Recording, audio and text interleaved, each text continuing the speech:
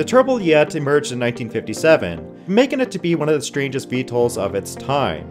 Ironically, even without any flight controllers or automation, it was pretty stable, and could be manually controlled with deflector rings underneath the engine. It was pretty crazy for its time, and somehow it's reminiscent of modern-day electric VTOLs. Ultimately, aircraft can be very strange, unconventional without the right technology. But with a few innovations, the strangest designs can become mainstream, emphasizing the fact that the future is very tricky to envision. So from hoverboards to flying cars, let's take a look at some of the craziest aircraft out there. Remember the Copterpak, which was likely tethered in a promotion video? Well, now the second variant of the all-electric propulsion unit has come out with more questions about the stability of the platform. It appears to be controlled with 2 joysticks, along with an autopilot self-leveling system. The Skynet prototype is not yet available to the public, and there are still many questions about whether or not this is a feasible aircraft. Moving on, we get to the Skypak. Yet another personal vehicle can displace jetpacks with a pitch design. Over 12 rotors are used for a maximum payload of 200 pounds at 30 minutes with a hybrid generator. And with the current battery technology state, this is probably more of a feasible idea. The exposed V1 has undergone 1 year of testing with no confirmed manned flights as of yet. But the next variant will enclose the rotors along with the ability to tilt both the bottom and top bars. At number 5, the Omni Hoverboard.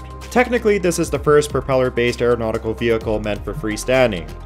The Green Goblin machine is pretty straightforward with 8 rotors, snowboarding boots and bindings, along with a hand throttle. There is no flight controller, gyros, or accelerometers, utilizing only an adrenal chip for sending throttle response to the ESCs. This type of flying machine is not just limited to props and batteries, as Zapata jet-powered Flyboard Air can also do incredible flying maneuvers. Powered by 5 jet engines, it is the smallest redundant aircraft ever created. It also has crossed the English Channel, which is pretty commendable for this type of thing. But having said that, this is probably built only for the extreme enthusiast. Airwind's technology makes drones and unmanned aerial vehicles. They have taken it to the next level with a manned hoverbike, which will soon be marketed for around 800 grand.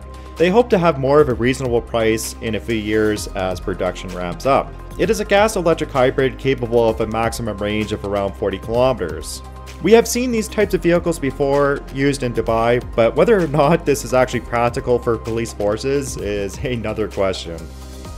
And this brings us to the company which actually built the hoverbike.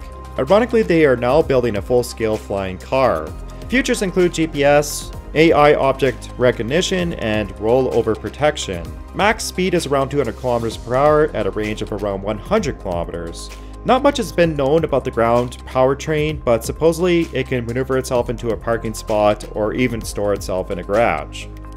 The flying car concept has been around for some time, with only a handful of companies producing real working prototypes.